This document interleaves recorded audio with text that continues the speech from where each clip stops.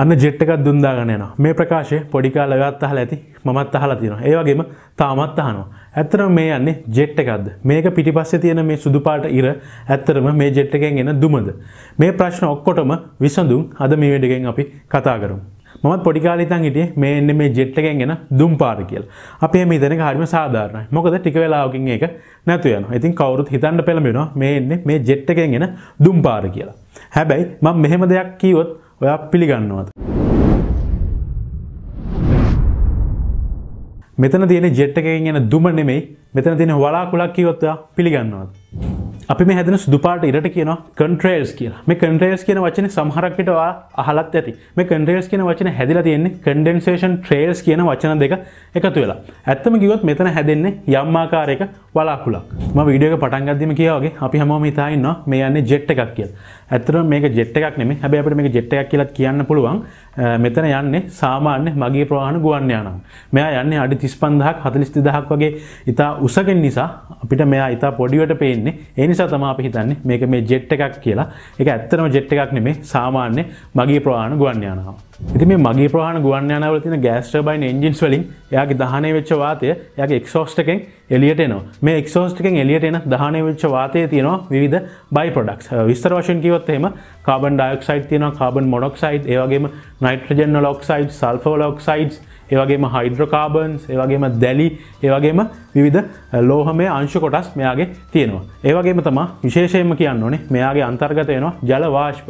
මොකද අපි භාවිතා කරන මේ ඉන්ධනවල ඒ වගේම අපේ එන්ජින් එක ලබා ගන්න වාතයේත් ජල වාෂ්ප අඩංගු වෙනවා. ඒ නිසා මෙයාගේ එක්සෝස්ට් එකෙන් එන මෙයාගේ වාතයේත් අනිවාර්යයෙන්ම ජල වාෂ්ප අඩංගු වෙනවා. ඉතින් මේ එන්ජින් එකෙන් එළියට එන ජල වාෂ්ප නිරාවරණය වෙන්නේ සෙල්සියස් අංශක -55ක් වගේ ඉතා අඩු උෂ්ණත්වයක් තියෙන පරිසරයකට. ඊට පස්සේ මේ ජල වාෂ්පයේ තියෙන ශක්තිය, එයාගේ තියෙන තාප ශක්තිය එයා උදාහරිනවා වටේ තියෙන පරිසරයට. ඒ කියන්නේ එයාගේ ශක්තිය අඩු වෙනවා. එයාගේ ශක්තිය අඩු වීම නිසා ජල වාෂ්පයට එයාගේ ජල වාෂ්ප තත්ත්වයේ තවත් ඉන්න හැකියාවක් නැහැ. ඒ නිසා එයා කෙමෙන්පත් වෙනවා ජල බිඳුවක් බවට. ඒ කියන්නේ එයා ඝනීභවණය වෙනවා. කන්ඩෙන්ස් වෙනවා ජල බිඳුවක් බවට. මේ condensation process එකට මේ වාතයේ තියෙන අනිත් by product sulfur particles, hydrocarbons වගේ අනිත් by products උත් යම් ආකාරයක උදව්වක් වෙනවා. ඉතින් මේ ජල වාෂ්ප ජල බිඳු බවට පත් වුණායින් පසුවත් එයාගේ තියෙන තාප ශක්තිය වටේ තියෙන පරිසරයට මුදා හැරලා එයා ice crystal බවට පත් වෙනවා.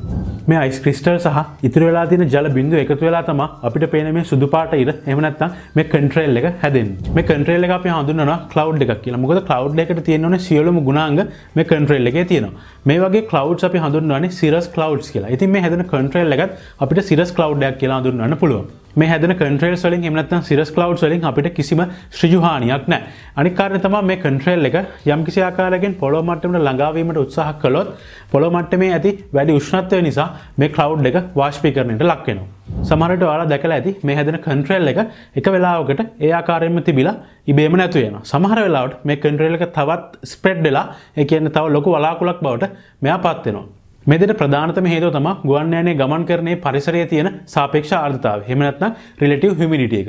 හිතන්න ගුවන් යානයේ වැඩි සාපේක්ෂ ආර්ද්‍රතාවයක් තියෙන පරිසරයකින් ගමන් කරා කියලා. එතකොට මේ ගුවන් යානයෙන් එන මේ ජල වාෂ්ප සමග එකතු වෙලා මේ cloud එක තව දුරටත් වැඩි දියුණු කිරීමට අවශ්‍ය තරම් ජල වාෂ්ප එම පරිසරයේ පවතිනවා. ඒ නිසා ගුවන් යානයේ එන්ජින් එකේ exhaust එකෙන් එන මේ water vapors මේ පරිසරයේ තියෙන ජල වාෂ්පත් එක්ක එකතු වෙලා මෙයාගේ මේ cirrus cloud එක තව දුරටත් වැඩි දියුණු කරගන්නවා.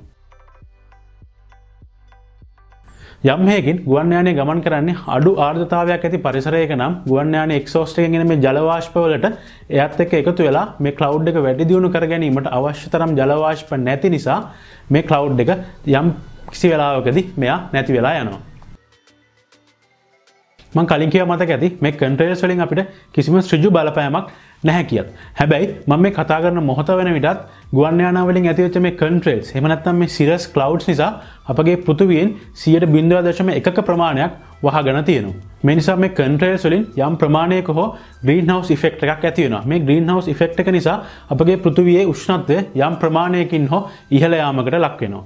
ඉතින් මේ contrails නිසා ඇතිවන උෂ්ණත්වය ඉහළ යාම පාලනය කිරීමට විවිධ සංවිධාන Federal Aviation Administration ඊට පස්සේ National Oceanic and Atmospheric Administration සහ NASA වගේ සංවිධාන එකතු වෙලා යම් යම් විසඳුම් සොයන්න පරීක්ෂණ පැවැත්වුවා. ඉතින් මේ සංවිධාන වලින් කරපු පර්යේෂණ වලින් එළඹිච්ච නිගමනයන්ට අනුව මෙයාලා සජෙෂන්ස් දෙකක් ඉදිරිපත් කළා.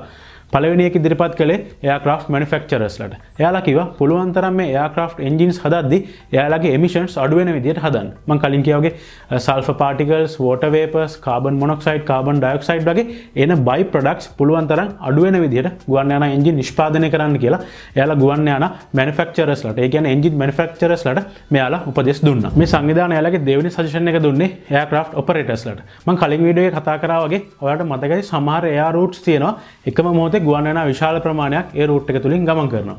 ඉතින් මේ සංවිධානය කිව්වා මේ එක රූට් එක තුලින් ගුවන් යාන විශාල ප්‍රමාණයක් එකම ප්‍රදේශයක් තුලින් ගමන් නොකර මේ රූට් එකෙන් ගමන් ගන්න ගුවන් යාන ප්‍රමාණය යම්කිසි ප්‍රමාණයකින් අඩු කිරීමෙන් හෝ ගුවන් යාන ගමන් කරන මේ රූට් එක යම්කිසි ප්‍රමාණයකින් වෙනස් කිරීමෙන් මේ කන්ට්‍රේල්ස් වල ඇතිවීම යම්කිසි ප්‍රමාණයකින් අපිට අවම කර ගැනීමට හැකියාව තිබෙනවා කියලා. ඉතින් මේ තාක්ෂණයේ දියුණුවත් එක්ක අපිට හිතන්න පුළුවන් අනාගතයේ ගමන් ගන්න ගුවන් යාන වලින් කන්ට්‍රේල්ස් ඇතිවීම යම් ප්‍රමාණයකින් හෝ අඩුවීමකට ලක් වෙයි කියලා.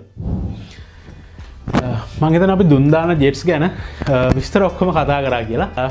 මේ දැනුම ඔයාලට වැදගත් නම් ඔයාගේ යාළුවෙකුට දැනගන්න ෂෙයා කරන්න. ඒ වගේම අපේ channel එක අනිවාර්යයෙන්ම subscribe කරන්න. තව මේ වගේ වීඩියෝ හැදෙන්න තියෙනවා නම් ඒ කියන්නේ ඔයාගේ මොනවාරි suggestions තියෙනවා නම් යට comment section එකේ දාන්න. මොකද අපේ channel එකේ ප්‍රධානම අරමුණක් තමයි මේ aviation ගැන මේ අලුත් technical fields ගැන awareness එකක් build කරන එක. ඒ නිසා මොකක් හරි ඔයාගේ suggestion එකක් තියෙනවා නම් ඒක අනිවාර්යයෙන්ම පල්ලෙහා comment section එකේ දාන්න. ආයෙ මේ වගේ වීඩියෝ එකකින් හම්බෙමු. ගිහිල්ලා එන්නම්. ජය.